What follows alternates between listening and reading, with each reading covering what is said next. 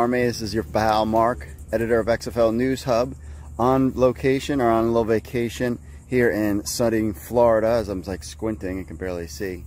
But I just wanted to check in. We had a great interview. Our own Mike Mitchell was on the drive in Canada, and I thought, hey, this would be a really good, he dropped a bunch of hints and stuff that's going on between the XFL and CFL, and I was like, man, fans have got to hear this. So that's going to be this week's little quick podcast. So you got Mike Mitchell, our own XFL insider, on the drive in Canada, talking about the XFL. They asked some great questions, and so check it out. And we'll see you in a little bit. Enjoy your time with your family. I'm enjoying mine with a little vacation, because when we get back, it's go time for the CFL News Hub, and hopefully we'll get some news from the XFL as well. So take care and check out Mike Mitchell on the drive.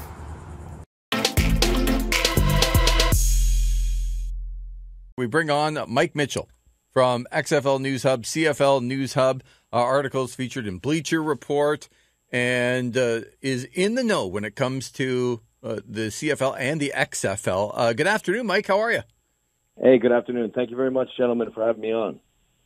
Yeah, great to have you on, Mike. Really appreciate the time, and been reading your articles here for the last few weeks, and I've kind of felt that of all the people that have covered the XFL, that you seem to have a lot of the best information. So, just from your standpoint, give us your take about what you've seen and heard so far about the possibility of a merger or some sort of partnership involving the two leagues. A lot of people don't like this answer, but it's the truth right now. People have the assumption that everything's already been settled, everything's already been finalized. It's just a matter of them telling us when they're ready to. But from everything that I've heard, the focus is on the business side first, and they haven't even gotten to the point yet where you can even think about all the other stuff, all the fun stuff, or depending on what side of the argument you're on, all the scary stuff in terms of merging two leagues and all that. Right now, what they're trying to do, or what they've been trying to do for quite some time, both leagues, is trying to figure out a merger of their businesses, how that can work and how they can do that. And they've narrowed down their options, but they haven't really, for lack of a better term, put the keys in the ignition. And they're not ready to go yet, which a lot of people don't want to hear that, but that's really the reality of it. I think what they have planned on a grand scale globally is it's going to be difficult to achieve. When you have two separate ownership structures, you have to figure out how you're going to share in profits, in business deals, and rights deals, all that, so everything that entails. So it's not sexy. Everybody wants to hear immediately what's going to happen, when are they going to start, all that. If anything happens, we're probably not going to hear something until later on this year, maybe until the CFL season ends. And if these two leagues or two entities come together, I don't think it's going to happen until 2023. That's from everything that I've heard. And in reading what you've been putting out there, tell us a little bit about BCG, the Boston Consulting Group, and looks like a consulting firm trying to help out with these talks so that these two businesses can come together. But there's non-disclosure agreements and everything else. So it obviously looks like this. The two groups need some help to be able to do this. Yeah, what's interesting about the whole BCG thing is, quite frankly, to be forthcoming here, I have a lot of conversations with people who are up the ladder on an off-the-record basis. So I heard about BCG's name, and then in May, Danny Garcia kind of let the cat out of the bag with that. But I was surprised that there wasn't much traction on it. And from what I've heard, I did some follow-up on it since it's out there. And the information that I got was that BCG was not only helping the XFL, but was also helping the CFL in these talks as almost as a mediator, someone giving, because that's the position that these consulting firms are in, is they give advice, solutions, offer up strategies, to try to help, companies figure out what the best course is moving forward. So they've been involved in the process. They have a very good reputation, very prestigious, obviously, firm in BCG. So there's some big people involved. I mean, Redbird, if people do the research on Redbird Capital, they can see all the tentacles they have, the reach they have throughout the sports world and everything else. And then obviously The Rock and Danny Garcia. XFL. So, yeah, there's big talks. It's a grand plan. It's not whatever they're planning, whatever they end up agreeing to do moving forward together. It's going to be something on a grand scale. It's with streaming involved, Netflix potentially, or streaming service involved, expansion of the games and where they are aired and all that. So there's a lot of moving parts, and it's not an easy thing to pull off. And they're taking a very methodical approach now before they can push forward. And BCG, like Wasserman Media Group and the other partners that Redbird and the XFL have, are involved in the process and helping assist. Yeah, and I'm fascinated by all of that because, how different for you is this league going to be, with or without the Canadian Football League, from, the last iteration of the XFL and certainly the first iteration in 2001? Because it's certainly, I know a lot of people up here, to me, make the mistake of kind of just throwing these groups all in there together. But the reality is, this group with Redbird Capital and Danny Garcia and The Rock had nothing to do with the previous incarnations of the XFL. So do you see many similarities in terms of what they did before and what they're going to do? Is this going to be completely different? That's a very good point. I think the XFL name itself has some positives and negatives to it. And, a lot of people, associate the XFL name, obviously, with Vince McMahon in 2001, a crazy league way back then. And 2020, that league had a lot of goodwill and did a lot of great things for anybody who was paying attention in terms of the quality of play, how immersive the broadcasts were, the gambling aspect, where they would blatantly tell you about this point spreads during the game and prop bets and everything else. So there was a lot of innovations during that league. But I think what people are not kind of mentioning or focusing in on is, although the XFL name is returning, even this very league, whatever it becomes, is going to be different from the 2020 version, which got positive reviews and did fairly well for a first-year league in all aspects. So I think to some people, the name XFL has a negative perception. But in many ways, Danny Garcia, Dwayne Johnson, Redbird Capital, they're starting over. And time has passed since the XFL was run, obviously, in 2020 when the pandemic shut it down, that this league, while it will borrow some of the innovative concepts and elements, is going to be completely different than the league that existed in 2020. It's a different entity. You could argue whether or not they could have purchased the league and decided to rebrand it and go with a different name, and then maybe people would treat this endeavor a little bit differently, I suppose. But it's going to be an entirely different league with a different vision. Mike Mitchell joining us, XFL News Hub, CFL News Hub on the drive. And Mike, I would be one that would argue that they should have changed the name, but I do wonder, that's from a Canadian point of view.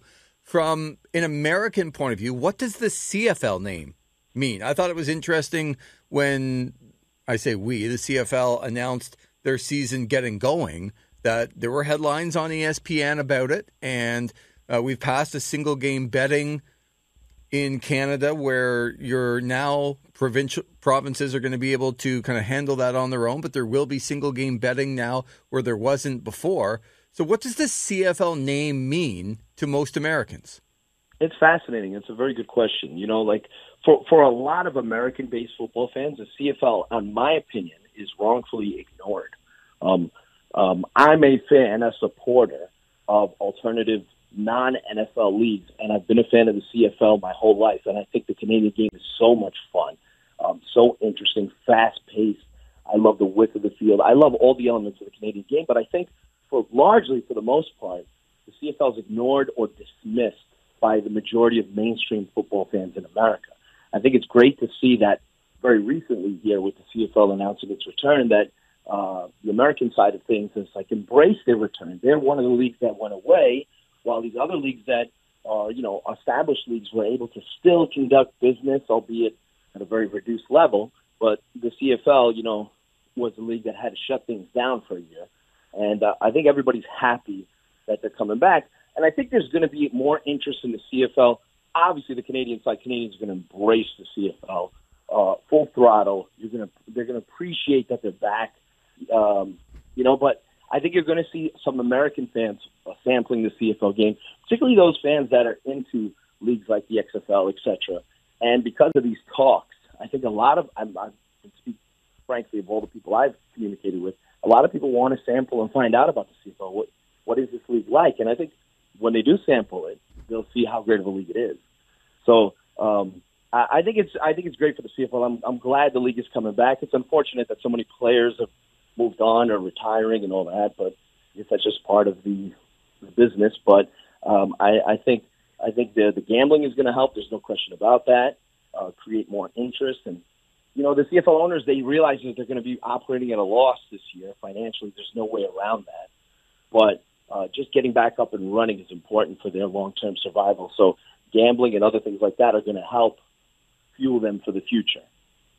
Mike, what's your sense on cities for the XFL going forward? Do you think they go with the same 8 that they were in? Is it a mix of some of the better ones like St. Louis, and try to incorporate, maybe an Oakland or a San Diego that lost NFL franchises? Any sense on where that's going to go, and how does this new USFL, which is, kind of combined with the Spring League potentially, how does that maybe put a wrench in the markets that they might want to go to?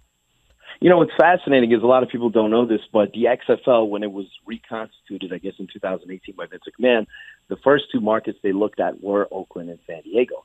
But what ended up happening, well, the Oakland, there were some issues there with venue and everything else, but what ended up happening was the Alliance of American Football rushed out and grabbed a lot of the markets that the XFL was looking to. The XFL decided it was going to do a 2-year run-up to a season rather than rush into it. The AAF figured, here's our opening. And they went to a lot of the markets that don't have NFL franchises. Crazy enough, the AAF actually looked into St. Louis, but they weren't able to work something out. The XFL pounced on St. Louis, and we saw how successful St. Louis was in the XFL. They embraced it fully, and they were going to have 40,000 plus as the season, as far as fans in attendance as the season opened up. So they did really well there. From everybody I've spoken with involved in the XFL, they told me there might be some changes around the margins in terms of the markets. Might be different locations in terms of where the teams play. Some of the teams played in larger stadiums. I think it would benefit them to consider perhaps, moving in LA to a San Diego or Tampa, maybe to Orlando, or a market that doesn't have an NFL team. I think that has to be consideration. The venues have to be consideration as well. You don't want to start off a first-year league with a 90,000-seat stadium. You can get 20 or 30,000 fans, and that's excellent for a first-year league to average that. But it just doesn't look right on television. It doesn't look great for the product from an aesthetic standpoint or from a perception standpoint. So I would tweak some things for sure. St. Louis is definitely going to be a part of. And I can totally understand Texas and Florida. In the United States, Texas and Florida are 2 of the best states for football, period. So having franchises in Houston or San Antonio or anything like that makes complete sense, as well as far as the elements go, weather. So because in February and if you're going to play in February, March, it can be cold in certain cities. So I do think there'll be some tweaks. I don't know how much though, but the fans that they had in their markets embraced the teams, and I'm sure they'd love to see them come back. Obviously, in St. Louis. You mentioned the name of Vince McMahon. I can't help but think I'm a big wrestling nerd, Mike. I'll tell you, and I follow AEW, a new company that has started up, and one of the greatest things that's ever happened to them is they got a collection of talent, but they got a national television, and they were able to, disperse their product across North America very, very easily. I'll ask you the same thing about, television in the United States and whether there's a market for it. Is there a market for another league to start up, March, April, and run through August in a CFL XFL merger that people in the sports industry would have an appetite to sign a national television deal for, and what that might look like? That's another great question right there. The way I'll say it is this, and I know this doesn't really compare, but the Spring League, who just had their season on Fox, they averaged 408,000 viewers per game. Now, that doesn't sound great, right? But, however, I'll say this. The landscape has changed so much that people are looking for live sports content, streaming partners, and networks. When you look at that 408,000, that doesn't sound like much. But the NHL this past season averaged 391,000 viewers. I understand that's not an apples-to-apples comparison, and plus, the NHL was on NBC as well as the NBC Sports Network. So that number's skewer. They probably averaged close to 600,000 on network television. But for a football league to do 408,000 that has no promotion whatsoever, That's pretty impressive. Now, the XFL obviously dwarfed those numbers. They did much better. They competed with other established leagues and did much better numbers, despite some of the perception out there that they didn't do well. They actually did very well for a first-year league. If you look at it in context, absolutely. But I think there is a market, because if you look at it, if the NHL can average 391,000 viewers on those two entities that I just mentioned, and they just signed a contract with Turner and ESPN, where I think ESPN's going to be giving them $400 million a year, thereabouts. And Turner's also in that neighborhood, so they're getting quite a bit of money there. So it's come to the point now in the year 2021 where if you can deliver programming that has a guaranteed audience, I'm not saying that a startup league or a pro football league can get that kind of money. They can't. The NHL gets the money that they do for a reason. They're an established entity. These new leagues have to prove that they can survive and that they're going to be established and solid. But I think if you can deliver a decent-sized audience in a landscape where there's so many viewing options, I think there's a chance for a football entity to get a decent rights deal. And I think actually it's a shame, but I think the XFL was headed towards that because they were doing good numbers on ABC, Fox, and ESPN. They were ranked in the top 10 in cable, and they were competing with other established leagues, NBA, NHL, etc. So sometimes beating them out. So which is crazy for a first-year league with teams that nobody knows and players that a lot of people don't know. So I think there is a market for it. I think the quality of football player in 2021 is so much better now than it was 20 years ago because of the advancement of college football. So I think programs are better, nutrition is better. I think the college game mirrors the pro game very much so, and vice versa. So I think there is a market for it. The big question is, can you survive long enough to get to the point where you get TV rights money? Because running pro football leagues is very expensive. So you have to be willing to take some losses early on to experience gains later. My last one for you, Mike, just on the global presence, and obviously this is something that Randy Ambrosi has tried to mine with CFL 2.0. You saw Danny Garcia on the day that they announced, that they were talking about with the Canadian flag, the U.S. flag, but the global icon on there as well. We know they're going to try to mine these places around the globe, but can they take that next step right out of the gate and have international franchises, maybe starting with Mexico? That would be amazing to have a team in Mexico or London or Germany. These are very good markets, obviously huge markets where there's potential there for huge revenue streams, no question about it. I think the big thing with the CFL, and I understand where they're coming from, is while the game is great and all that, it's limited. There's only a certain amount of teams you can have in Canada. You can't expand to 20 or 30 teams. They could barely keep afloat the 9 that they have. So in terms of expenses. So I can understand wanting to create a larger pie, and part of that is expanding your reach internationally and introducing these other markets to the CFL game, making it accessible for them to watch the games. And then over time, you can build up your popularity where you can actually journey into those markets. I think it's a great pipe dream to have, to think of franchises in Mexico, London, Germany, and all that. But I think that takes time to build to that point. If you could attempt to rush into it, but it's a costly endeavor, and the timing has to be right. I understand where the CFL is coming from in terms of there's a limit to how much revenue streams they can create if they're just focused in on the 9 markets in Canada. Want to try to expand the game globally so you have more of a customer base, fan base. I know that's code for one and the same, but the way the business people think. But I think the international expansion is a smart way to expand your horizons.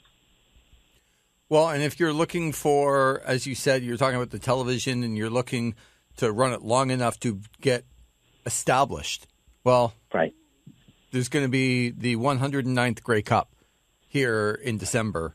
This is a very established league. I guess my last one for you, Mike, is that, we talked about the schedule and whether people would have an appetite. Going along with that, I'm sure that players would look at it as, okay, is this a stepping stone to get to the NFL? And is it possible that they could play in this league and then get to the NFL with the schedule that would be laid out that's best for the product in television? Because I'm not sure that those two things match up. Yeah, and in the past, it did sort of match up in terms of like where the American leagues would situate their like for example, the AAF would have their season from February until late April, and then players would be able to latch on to NFL teams after the draft, et cetera, et cetera. The XFL was doing the same thing. To the credit of those two leagues, they proved that there was talent out there because currently right now there are, I believe, 33 former XFL players on NFL rosters. And the AAF still has a good number, about 16 or 17 guys, Young Hoku, who just made the Pro Bowl with the Atlanta Falcons. There's several other players. So I think the talent is out there. But your point about the calendar might shake things up a little bit. If there is an XFL CFL April to November, September, October, whatever type season, that window would make it a lot more difficult to head on over to the NFL. So that's definitely a factor. I don't think that's a major concern for the XFL and CFL, but, players do play in these leagues hoping that they can use these leagues as a window to get game film and prove how good they are and get another opportunity in the NFL. So perhaps, the change-up of the calendar could affect that somewhat. Mike, thanks very much for your time. I think you've lent a lot of insight to, Canadians are very concerned about what the league is going to look like past this year. So we look forward to talking to you in the future, and thanks very much for your time today. Thank you so much. I appreciate you guys reaching out, and I'm really happy and excited to see the CFL be back in play. I'm looking forward to the season. Thanks, Mike. Really appreciate it. Thank you.